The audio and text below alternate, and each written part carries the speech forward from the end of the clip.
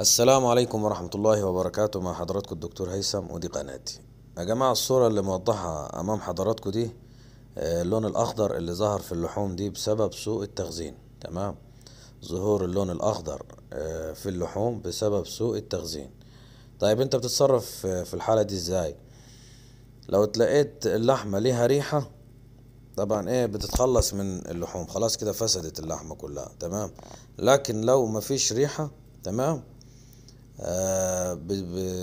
بيتم التخلص من الأجزاء اللي هي لونها أخضر دي فقط، واستهلاك بقية اللحوم.